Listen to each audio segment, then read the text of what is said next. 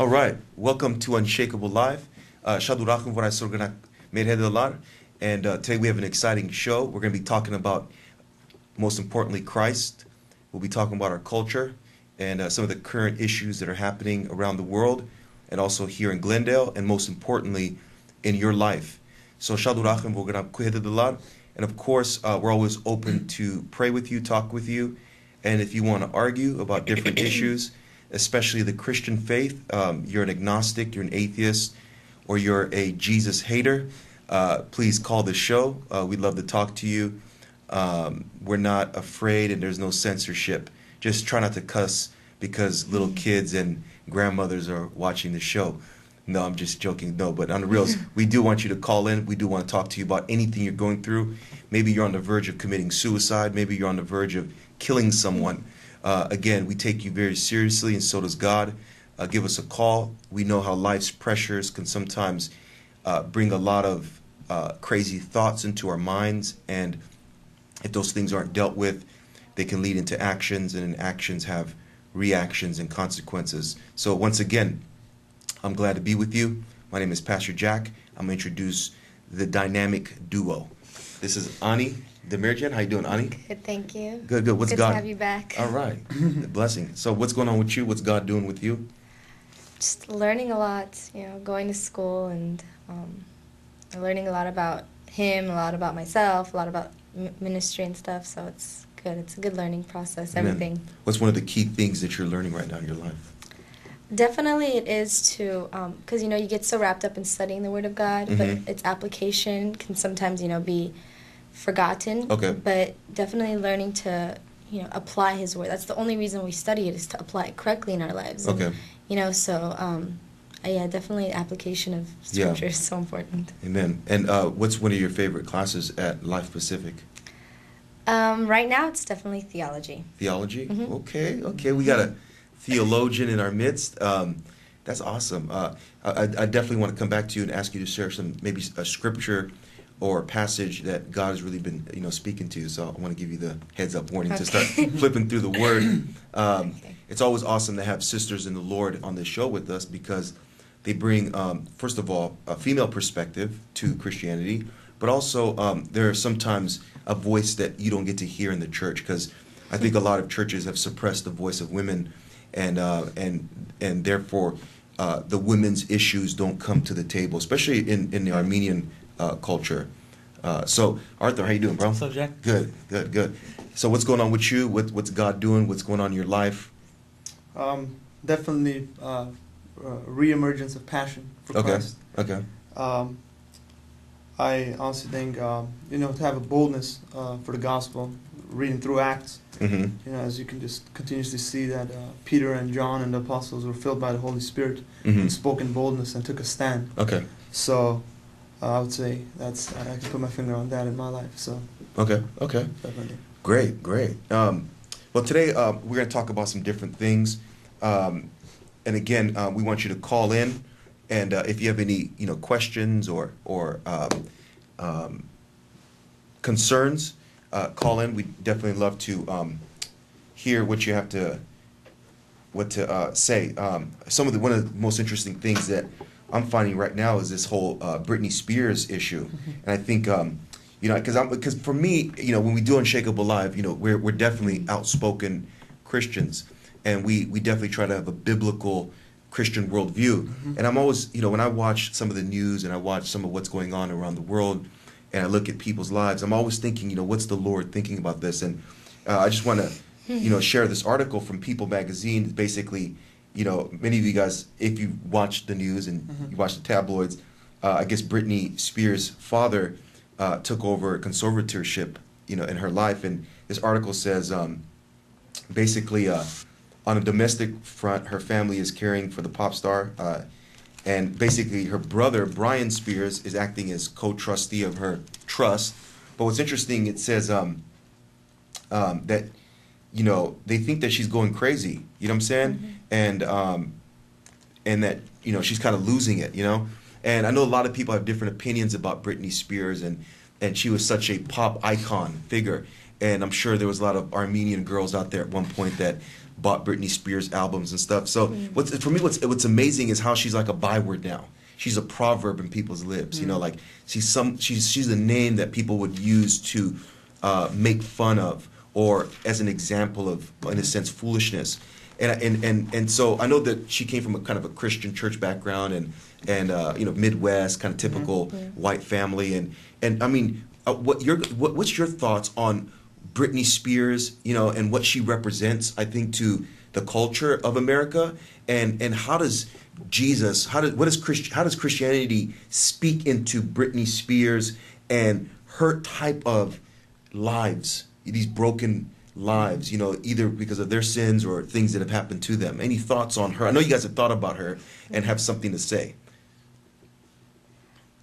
Well, I honestly feel very, very bad for her. Yeah. I can't, like, every time I think about Britney Spears, my heart breaks because of just the situation that she is in, because she's so hopeless and people do look at her negatively, and it's kind of like that video that came out of that one person saying, you know, leave Britney alone. I kind of already feel like that now, because, you know, like, just leave the girl alone, because people don't understand here in America that, you know, celebrities, they are people too, and, you know, they're like, she's a daughter of God. Yeah. You know, God created her. God is still the same God to her that he is to me. And, you know, just thinking about that and thinking about, you know, what he must be feeling for her, and, you know, kind of how his heart breaks for her, and, you know, just, it's kind of, I feel like I really feel sorry for her. So we need to start understanding that celebrities are just people too, and especially, you know, pushing them to the limit, as the way that they have with Britney Spears. It's really unfair, and, you know, I don't know, it's sad. And I think, you know, we need to leave her at a place where she needs to start dealing with her problems. And, you know, I believe God will intervene, and, you know, as long as, sometimes we feel like we can't pray for celebrities because, oh, they're celebrities and stuff. But, you know, I think it's important that we pray for them. And that's interesting, because we have to ask the question, do we even have prayer being offered up? One of the things we talked about this week, even in our church, we were talking about, me and some of the members, we're talking about the need for more prayer in our church. And I'm wondering, because I know there's churches that feel called to reach out to Hollywood that literally have prayer meetings, 1 hour, 2 hour prayer meetings for celebrities. And I'm just wondering, like, why don't we do that? Like, do we really care as Christians? Like, and I think the amount of our caring is shown in our prayer life, and I think the lack of prayer that goes on in a lot of our churches, even here in Glendale, shows that we really don't believe, A, that God can help, and B, we don't really care.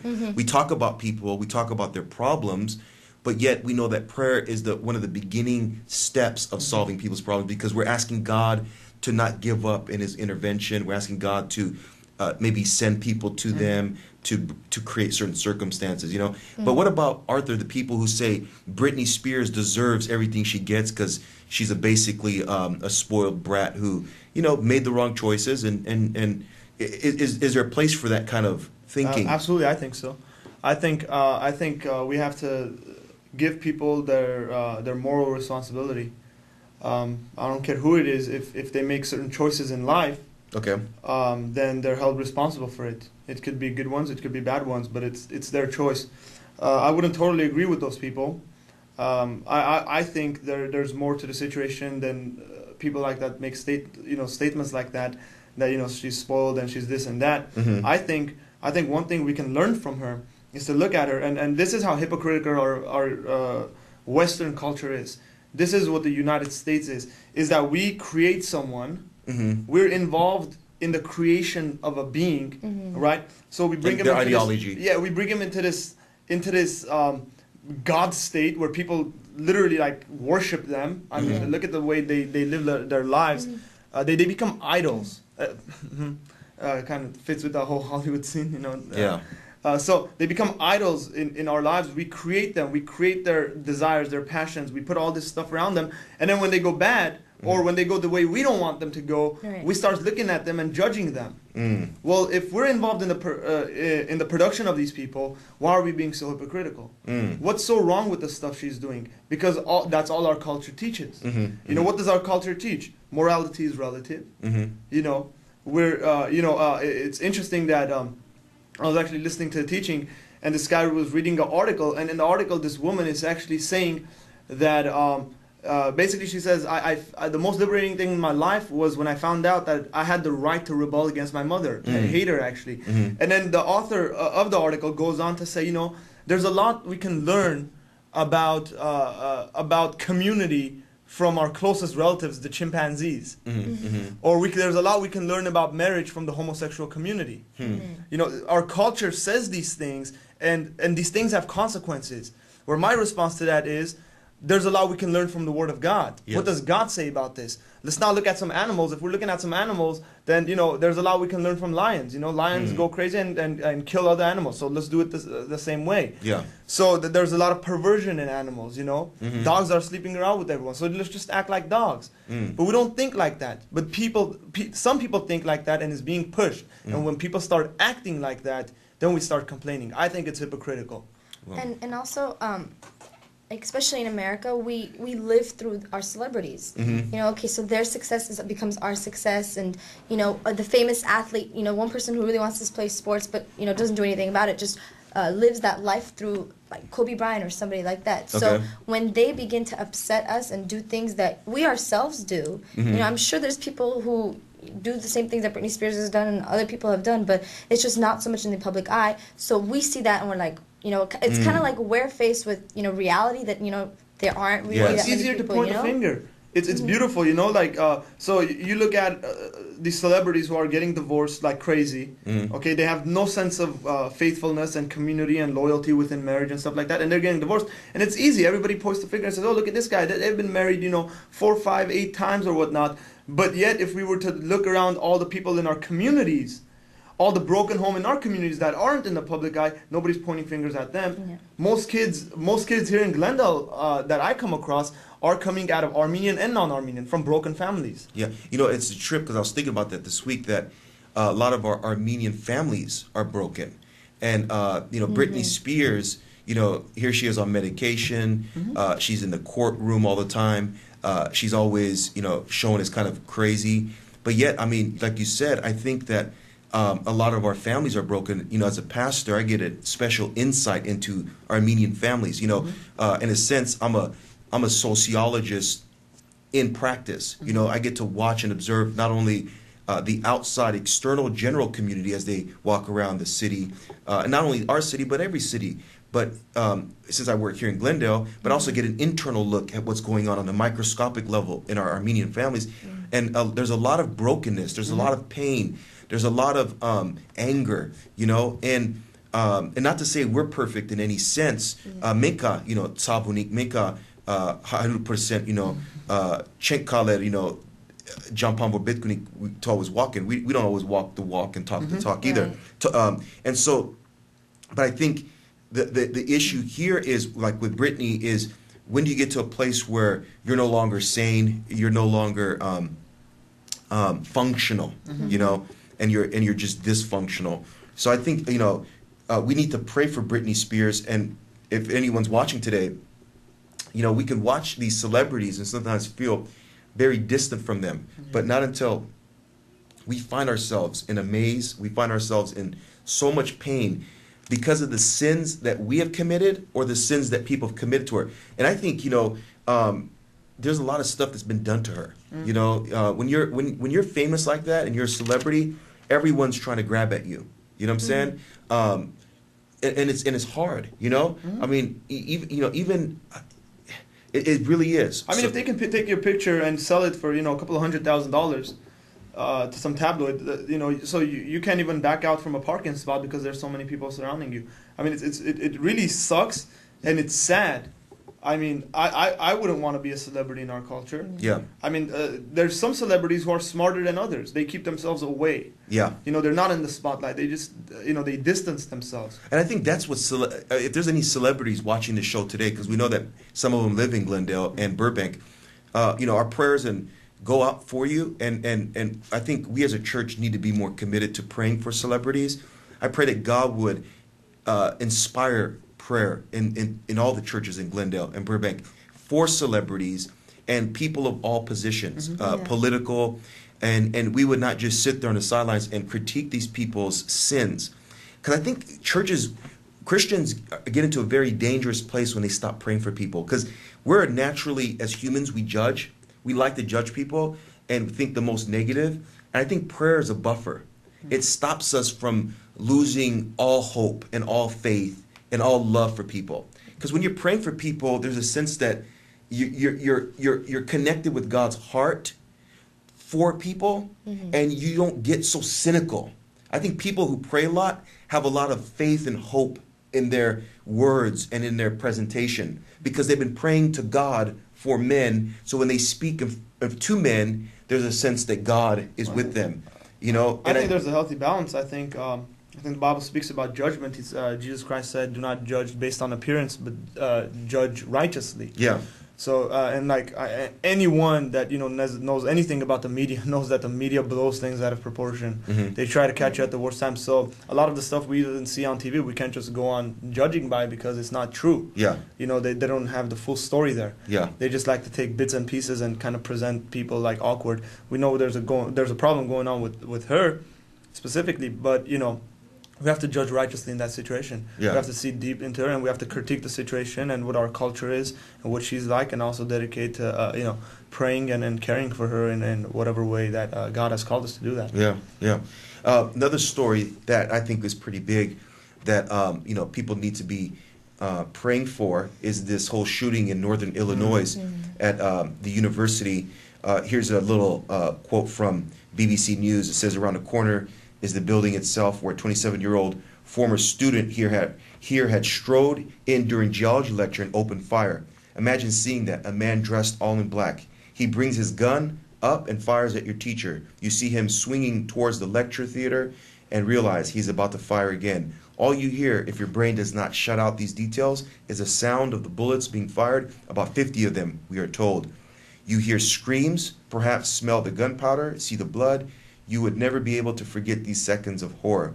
And thousands of others on campus will also never truly forget. I spoke to some students as they wandered through the university," the reporter says. "Within minutes of the attack, they said text messages and emails were warning them to stay indoors. They were put under lockdown. Alex Hari told me he had tried to ring his parents, but so many people were trying to use the mobile network that the phone stopped working. He said he was feeling better today, but I felt he still had a lot to get through." So basically it talks about this shooting where this gentleman walked into the geology class and just starts shooting the teacher. And of course I have certain thoughts that ran through my mind as I heard the news. Any thoughts concerning that incident that you've been thinking about? I know you want to be a school teacher, so I'm sure that kind of affects, Yeah. When I heard about this, it number one, it really says that there's no place where we can be safe. I don't care how much security you have. You got to be very aware of things. Number two, this is the big one. We've had 4 shootings within a week. Yeah. On campuses. This is the 4th one actually. Anywhere from 15 years old to 27. This guy, within those ranges. So there was a 15-year-old kid who shot people up at Oxnard, I think. Yes. Again, my concern is, I want to go into education. You're always going to come to across different kinds of people. Same thing happens in churches. We come across many different kinds of people, different things people are struggling with. But I think, again, it kind of goes back. What a culture believes dictates the way we act. I always like to give the example of India. In India, the belief in Hinduism, they believe in karma. If you're struggling in life, that means because you've done something in the past life. And you're reaping better, basically in this life, whatever you've done. So if you're struggling, if you're homeless, you're an orphan, they necessarily don't tend to help people because that's just justice to them. You've done something and karma's kind of getting back at you. And we see the perfect picture of Mother Teresa. She goes in this culture with the love of Christ, knowing Jesus. She revolutionized the culture. We saw the same thing happening in India when William Carey, a Christian missionary, went in there and revolutionized this culture. You talk to any Indian person, they know about William Carey because of the things he's done, because of Christ. Our culture has certain beliefs, certain ideas, certain philosophical presuppositions. That either by ignorance or you've thought about it and you go, I agree with this. Well, no, I agree with you. I do believe that education or belief systems do affect behavior. but they're not able, I believe, to change the whole Absolutely person. not. And this is where it becomes the problem is that we're going to sit down and analyze this guy. Yeah. People will sit down and analyze this guy and say, okay, he had psychological problems. He had belief problems. He had this. He had that. He had medical imbalances. He had all this stuff. All that stuff could be good. All that stuff could be true. But they don't get to the root of the problem. Why did he do this? Because the Bible says the heart of man is deceitful. Yeah. It's evil. Yeah. When we look in our hearts, human beings are naturally evil and selfish. Well, there's a tendency, I think, that in people is they don't want to be so harsh in their thinking of humanity. The basic anthropology that humans want to have is that, you know, we are good because somehow, you know, if you say that humans have evil, it lessens the value. And I think that's a wrong way of thinking because the Bible says that God loves the world. He loves people. But yet God says that humans are evil. So here's the oxymoron. Well, God didn't create us evil. That's the thing. Yeah. I mean, I'll sit down and agree with people that humans originally are not evil. You know? God created us good. He created us perfect. He wanted us to enjoy His presence. He wanted to enjoy His peace, each other's peace. And we're not saying harmony. that people don't have the capacity to do good, even though we have Also, we a see sinful nature. I even think that like people use the fact that humans are generally good as an excuse for the evil, because like, okay, you know, we're naturally good. I mean, most of us are better. So the evil, it's like, it's okay, you know, we can pass that off because it's not how we were meant to be. It's just like they always, you know, blame it on psychological problems. So they always have an excuse for the evil, and they never actually pinpoint exactly what the Bible says. Yeah, because one of the things is that you know, like you may meet someone who has bipolar, right? But they still are nice people. Yeah. They still function. They go to work, and you can meet another person who has bipolar and they have behavioral problems. Now, is the bipolar the problem for their moral behavior, or is it they're choosing to do evil things out of the evilness of their heart? Jesus said, out of the heart comes evil thoughts, murder, adultery, stealing. All these things come from an evil heart. So, and again, sometimes what happens is that Christians, people who say they have a Christian worldview or go to church, will fall into the thinking of a secularist who basically says that humans are good, where Jesus said, we're all sinners. We all have a natural bent to disobey God's laws. Not to say that we can't do right, but sometimes even the right we do it for the wrong reasons. For self-glory, we do it for political interest and so on and so forth. So a lot of times, you know, there's a negation of what Christ did, because if Jesus came to save us, not only from the penalty of sin, but the power of sin, then what that assumes is that human beings, Yesef'tun merkodenk, or inchu betkunink, megavor mezi purge. You know, it's a contradiction of logic. Yeah, I think, and a lot of the times in our society, we are a very excuse-oriented society. When people do things, we don't try, we're not too harsh, saying, "Hey, what you did was evil." A therapeutic society. And we try to give excuses like, "Oh, it's not really their fault." Well, no, it is really their fault. At one point, they chose to do this. You can have all the problems with you. I have a ton of friends who were brought up in broken families, you know, who could have become, you know, serial killers and all this stuff, and drunkards and all this stuff, but they didn't. Why? Because they chose. Number one, I think, is because Jesus Christ set them free. That is ultimately how they overcame those things. But number two, even within that freedom that Christ gives, there's always the moral choice that you say, okay, I'm not going to do this, or I am going to do this. And there's freedom. Human beings have that. When somebody chooses to do something evil, let's call it evil. Let's not try to go around. But when it's done to us, when it's done to us, and this is what I want to focus on, when it's done to us, we say evil. 9/11 happened. How many times did you hear the word evil? People were screaming out on the airways. You know, but yet we don't believe in one of the things evil. that I want to say is sometimes, you know, people tell me that, you know, Pastor Jack, why are you so angry? You know, I hear that a lot. And anyone who knows me knows that I'm not an angry person. I'm angry at things.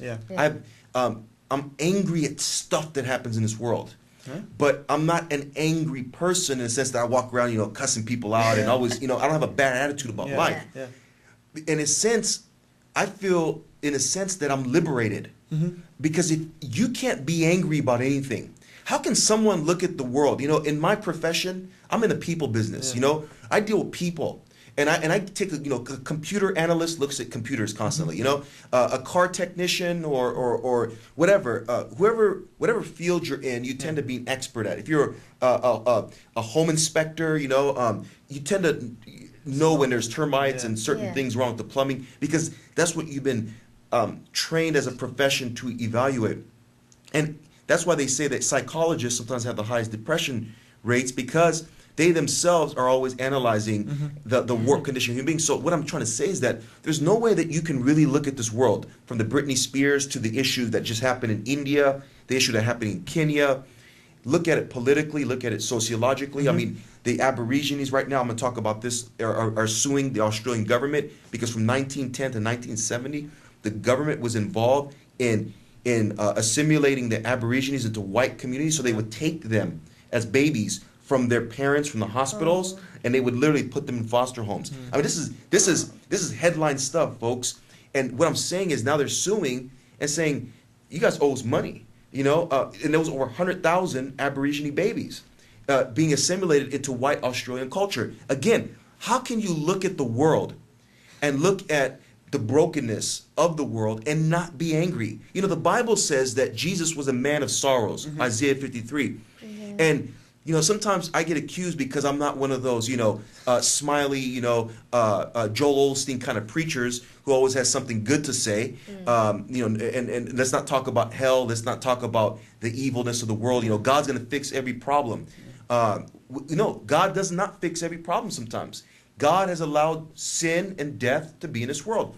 And if you deny that, I mean, that's what Ecclesiastes is about. It's an honest admission of how frail and how inconsistent this world is. I mean, and if you don't give people the whole Bible and you only give them, certain portions, what you're doing is you're setting them up for failure, as some pastors are doing, because they want to preach, cookie cutter Christian messages where it's like, God loves you, God wants to make your life better, and you're going to be happy and never be sad and angry again. That's not true. That's the problem, is because we're thinking like the secularists. We're thinking that people have these emotional problems, which they do, but that's not the root. Let's get to the root. They have these emotional problems, they have these psychological problems, so we turn the Bible into this emotional psychological book, and like, with Christ all things are possible.